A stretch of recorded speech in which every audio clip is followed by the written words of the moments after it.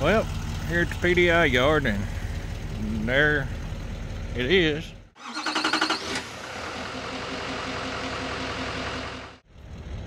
We'll get a little walk around. This one here has already got a battery in it. I'll check my lug nuts and put my signs on and all that stuff, and we should be ready to go shortly. I'm just kind of checking for damages right now, even though it's at the PDI yard. He moved it around here with a little bitty machine, and he was manhandling the heck out of it, so. And I've pulled these before, they ain't no big deal. I believe it's actually one of the better riding ones I pulled, but it does got a generator right up front, so it's gonna be heavy in the nose. So we'll get her hooked up and get on our way. Still loving my mirror, but we're not backing up to hook up. It would appear that the battery's dead.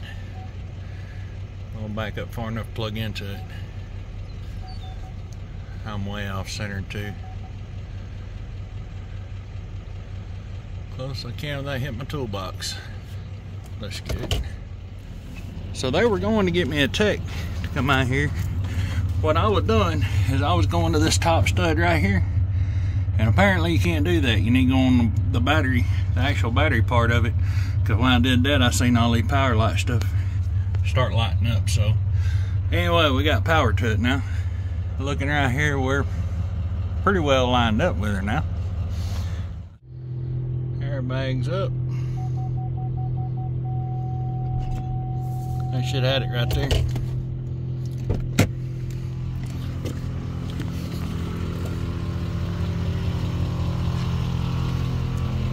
Yep, I got it. Bring that on around, lock it in. Guys, if you can hear my compressor run in the background, I never think I can miss something so bad. I'm so happy to have that thing back working. I did a video on rebuilding it the other day. So it's got that.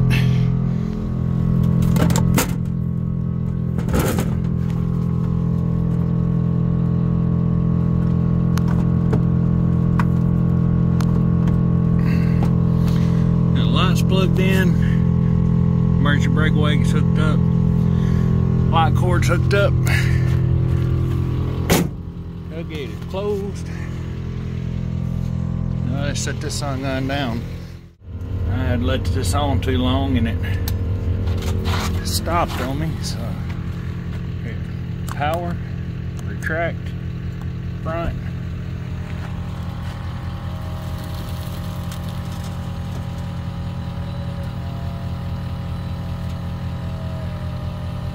That's not too bad. It's still standing up like a man, bowed up like a mad cat. Waiting on that other leg to start coming up over here. There it goes.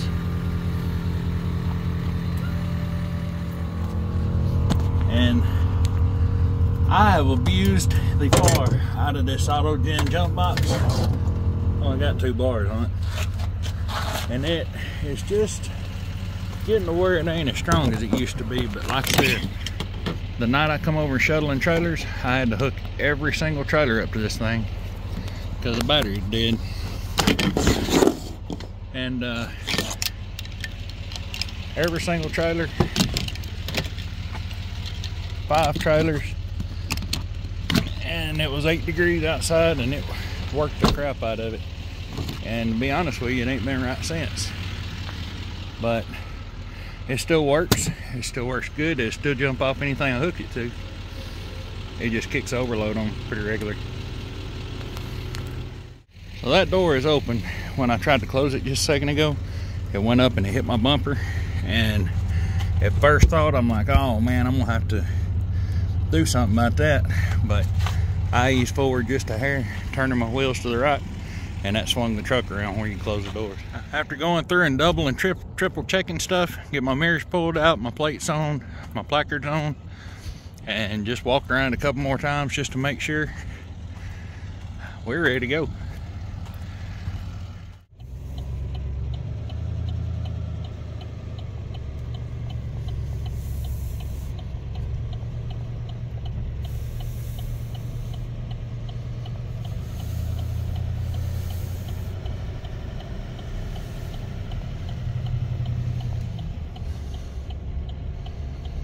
I like that. I can keep an eye on stuff, make sure there ain't nothing blowing around the bed of my truck and all kind of stuff. Well, I'm not gonna say that didn't have me a little bit nervous, because the last 3 times that I went in there, the first 2 times I had issues. Either my trailer was gone, missing, someone had already picked it up, something. And then the last time that I went, the gentleman I was with, his trailer had issues, and it wasn't ready yet. They said he'd have to come back later on to get it. And I'm really happy with the way that this clicked off. Even though I had a little bit of issues, it's still better than what it could have been if I'd have got there and the trailer would have already been gone, or if it wouldn't have been ready, or if it would have been major problems where I couldn't have even got it. So I'm good with that.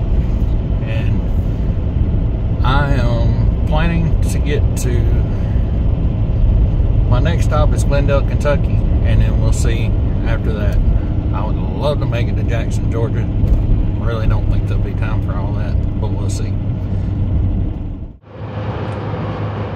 Made it down 31, and I was kind of at a toss-up. I didn't know if I wanted to go 74 to 275 to 75 and go straight shot all the way down on I-75, or if I wanted to come on down 65 and do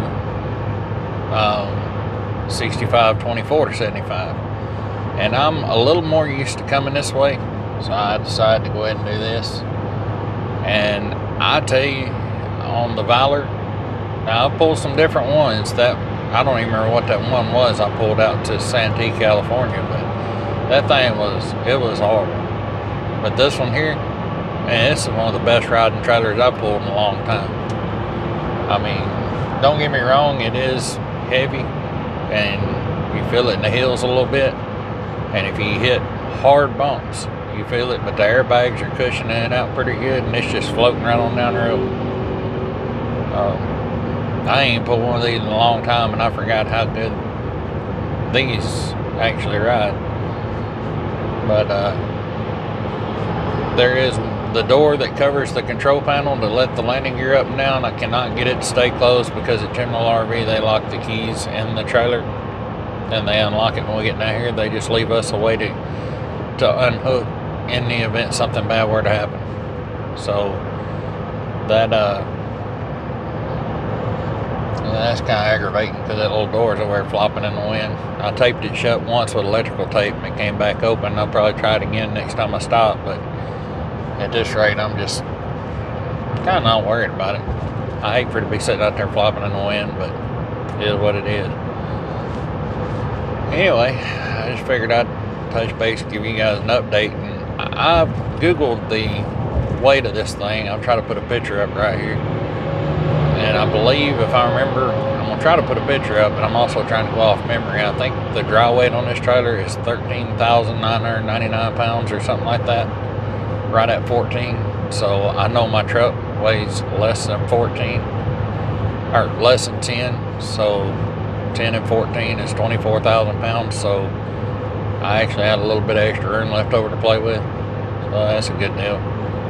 I haven't crossed my first set of scales yet, but I don't really figure out, I don't see where I'd have any issues, because I get a lot of questions, people ask me how all these is heavy with a 3/4 ton truck, and I don't go over the 26,000 pounds. The 3 axles under the trailer support a good majority of the weight. And like I said, they ride excellent. This one rides excellent. Not all of them. If you're non-CDL, you have to go by the GVWR of the truck. You have to go by what the gross vehicle weight. If you got a 10,000 pound GVWR, and this one has a 20,000 pound GVWR, this trailer does. So 10,000 and 20,000 is 30,000. That's over the 26,000. Therefore, a non-CDL can't pull it. But on CDL, you go by the rolling weight. And I have not weighed.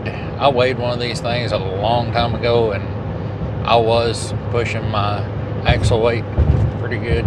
But like I said, all the different times that I've pulled these out to California, pulled them up to Washington, all over the country, and I never had any issues except for that one where I went over 26,000 pounds going out to Santee, California. And on that one, even though it was heavy, they just told me all I needed to do was buy a temporary IFTA.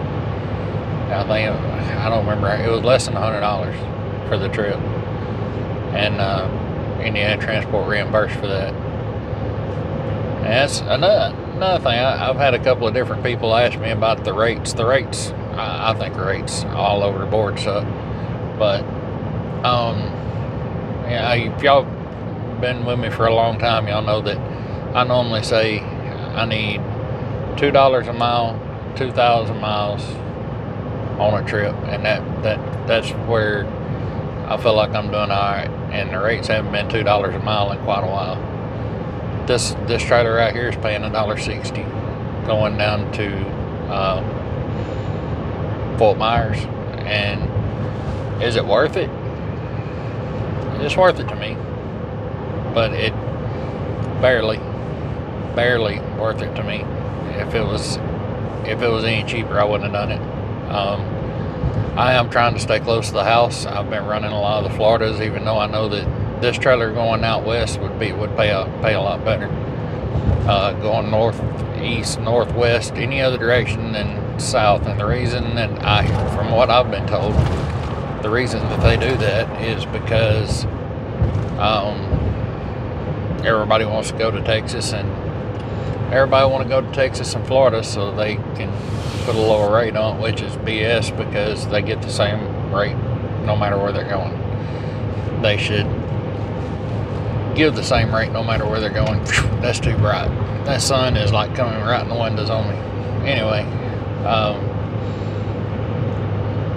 but yeah, I have quite a few different people ask me why I stay with Indiana Transport with the rates being like they are, and honestly, I don't like jumping from one job to another. The best part about Indiana Transport is once you get in the door, once you get through, you don't really have to talk to anybody. You don't deal with anybody. You just do your own thing, and I do like that.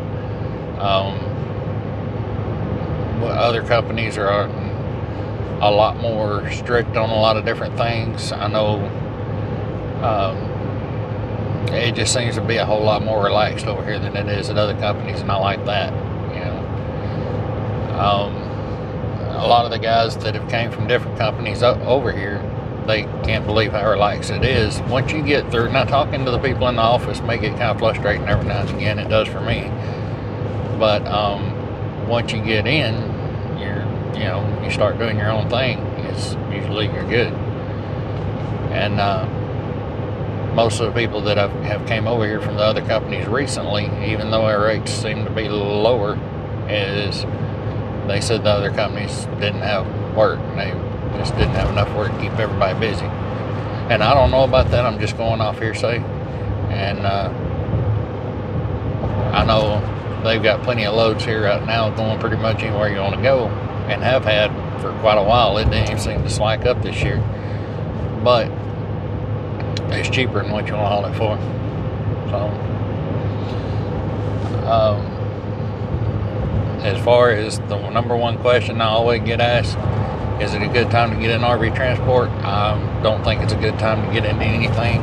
If you got something good going on, you better stick with it. Like I say, it for its size, it is riding really good. But I know it seemed like it's pretty rough right through here, but the road is really rough right through here. And if I had a 25-foot bumper pull on, it would be beating me just as bad, I guarantee it. So, like I say, if somebody was thinking about going out and buying a truck and getting into this, I just don't know where the stability's at in this. I don't know if I'll be doing it in 6-8 months. I don't know if I'll be doing it for 16 more years. I have no idea how things are going to go, and I just don't feel like there's a whole lot of stability in it. If you guys watch Mr. Tennessee's videos back earlier on, that's why he's not doing it right now. He is worried that he'll get a truck, buy him another truck, come back out and do it, and the bottom will fall out, or the freight will dry up, or fuel goes up, rates come down, something like that. And that's why he's not coming back out doing it. And the reason that I did come out and do it is I really enjoy it, and I can make the bills. I can make the bills and put a little money in the bank. I'll be happy, you know. And as long as I'm able to do that, I'll probably continue to do this. But unless something better falls in my lap. But I really enjoy traveling, and this enables me to do that. I do not like pulling a trailer all the time. Like when I wound up getting an 18 wheeler not long ago, everybody asked me why didn't I come do this with it. And if I'm going to be stuck doing that, I wanted to be stuck doing something I was familiar with as far as hauling steel. And I would rather be doing this mainly for, you know, I can go down here to Florida, kick this load off, and I can go out to the beach, you know, just to pick up. This is cheap, but I don't think they could pay me enough money to do multi-haul or get back in another 18-wheeler or anything like that. I'm past that point in my life, and that's just not something that I'm interested in at all whatsoever. But if somebody had a truck sitting in a driveway and whatever they're doing right now is no good, it's not stable or not paying or whatever, I don't see any reason at all why not to give RV transport a shot. But I'm just saying, don't go out and spend a ton of money. Don't go buy everything brand new right off the bat and all that stuff. You use Facebook Marketplace. There's a ton of stuff. If you look up in Elkhart, Indiana, on Facebook Marketplace, there's a ton of RV transport equipment for sale all the time, coming and going. Especially right there around Elkhart, Goshen area. But that's what I see a lot of guys. I've seen a lot of guys go out and buy a brand new truck, spend a ton of money getting it outfitted, and it just don't work out for them, and that breaks my heart, because, you know, that's a big investment. So definitely, if you're thinking about this, dip your toes into it as easy as you can, as cheap as you can, right off the bat. So if it doesn't work out for you, you know, you're not stuck with it. But if something happened and I decided to leave Indiana Transport, I'd probably leave RV Transport for good. Myself, I don't really have any interest in going with any of the other companies. I've heard, not that I hear bad things constantly about them, I just barely have enough interest to stay on with Indiana Transport. So this here is my buddy Frank's. A few drivers over here staying around talking. So this is my buddy Frank's 2020 High Country Chevy 3500, and we just over here being nosy.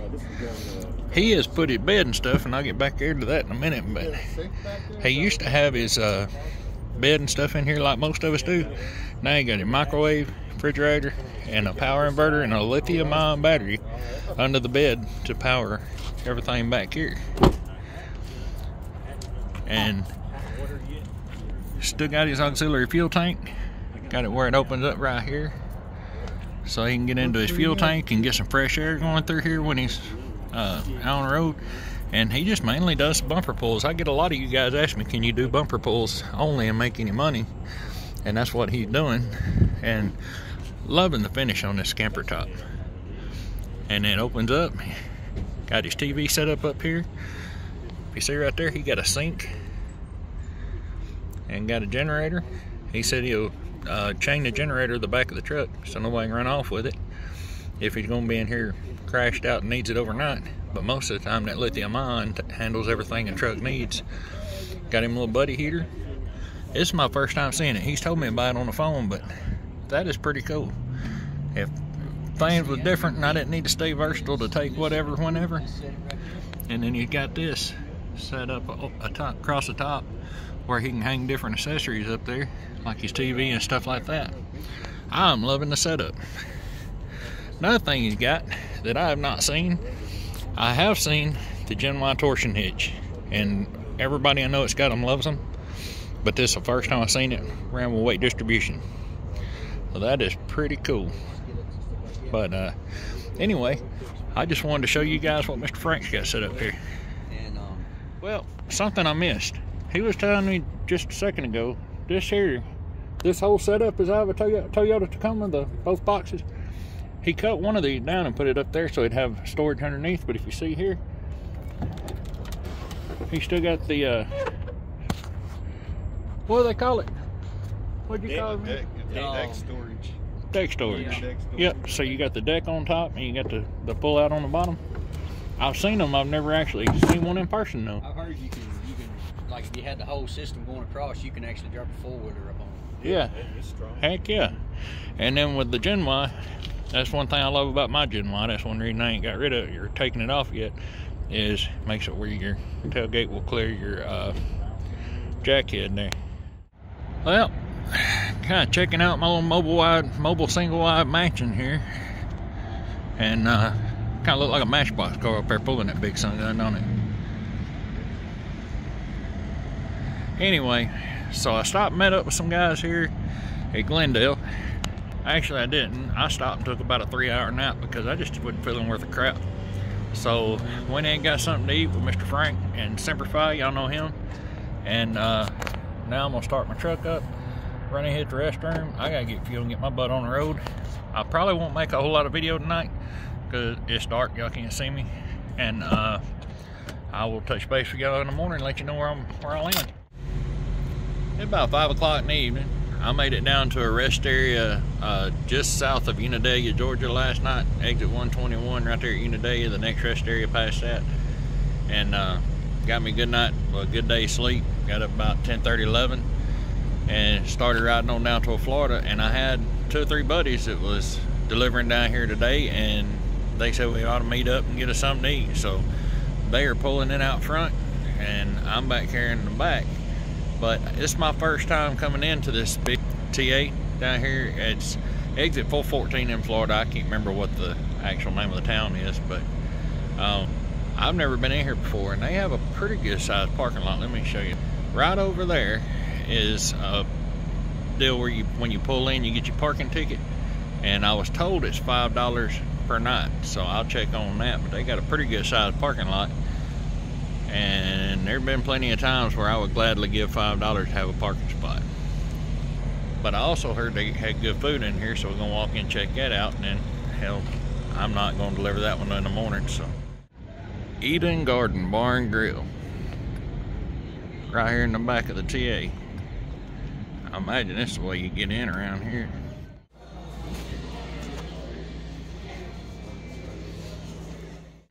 I was really impressed. I mean, if you're looking for a bologna sandwich or grape Kool-Aid, they're not gonna have it. But they did have poker. They were starting up a poker game when we walked out, and pool tables and a full bar and all that stuff. And the food, I had the salad. My buddy Wayne had he had a steak. I can't remember what he had, but picture of steak. And yeah, the cheeseburger, double cheeseburger, massive. The food was very good. It was pricey, but it was good. Anyway, I'm gonna go ahead and try to get a video for you guys to come out tonight. Tonight is Thursday. I don't remember the date. I wanted to say the 13th, Thursday 13th. So I'm gonna try to get a video edited for you guys and catching out. Probably try to head on down kind of middle of the night tonight and give me a parking spot down that way. Good morning, guys. So I say morning, it's about lunchtime.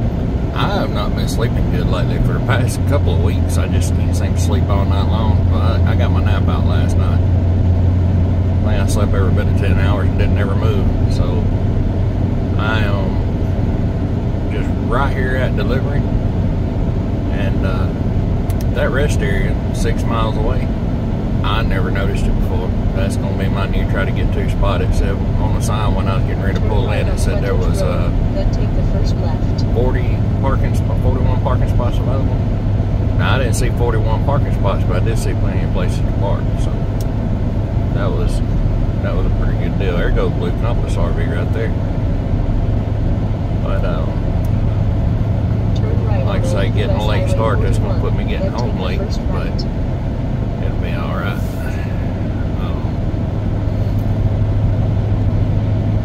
I actually gonna pull over somewhere tonight, edit another video, and then Simplify Transport's gonna meet me in Reddick, Florida, and we're gonna stop somewhere and get something to eat and hang out for a little bit, run back together, I guess. He goes up to Birmingham and then cuts off in Birmingham on 22. If you're coming down here to General RV, it's right past the next red light, past where all these boats sit. Exit 128, turn right, come down to, I think it's 41, turn right, and then turn right here. And they're just opening this place up, so the last few times I've been here, all this was empty. Just full up to date. Now this trailer, this has been a really good pulling trailer. I forget how much I did like pulling the tri-axles. These. Now that one big one I pulled out Santee, I hope I'll never pull another one of those, but I don't remember what it was. But this one, it pulled really good, rode good, the whole 9 yards. But usually you park right here and they come out with a tow motor and get the trailer and check it in. I'm gonna have to go hop off here and go check it again real quick, make sure that's correct, and I'll get back with you guys in a little bit. Well, there it is. We're unhooked. These guys down here are pretty doggone awesome. Easy to deal with, just all the way around, but they're doing a lot of changing, and with all that changing comes you know, there'll be just differences every time you turn around. You know, different place they want you to park, different place they want you to go, but sometimes you get out a place like that and they're aggravating, but this place is definitely not like that. Really good folks. Two more guys waiting to check in. I saw this guy last night at the rest area where I slept, pulled in part right next to him. He's Indiana Transport as well, and I like doing the truck setup videos for you guys, and I wished he would have been awake because that's a really cool looking setup. I also saw this setup when I walked out of the Petro truck stop, and come to find out he is actually a friend of a friend, so I pulled over and spoke with him for a minute. That's a 2008 Chevrolet Silverado that's been stretched and added the sleeper, the on-end generator and all that. Really cool setup. We were both kind of in a rush, but he did say if I caught him out another time, I was welcome to do a video on the setup, so I'm kind of looking forward to that if I do get to catch him out again. But I'm trying to keep my eyes open for you guys. I just literally didn't have time and the other guy was sleeping. Well, I'm completely checked in, delivered, everything was good. Scanned my paperwork in. Simplify, he had called earlier and said he was going to take a nap if I didn't mind wake him up when I got back up around Reddick, Florida. And if he's still there when I get there, I'm gonna wake him up, and we go home pretty close the same way, so we'll probably run back toward the house together. He'll split off, go to Mississippi, and I go on back up toward Tennessee. And anyway, that's about it, guys. I can't really think of anything else I need to add in here, so I'm gonna cut this off. Hope everybody enjoyed the video. Like, share, and subscribe, and I will see you in the next one. Thanks so much for watching.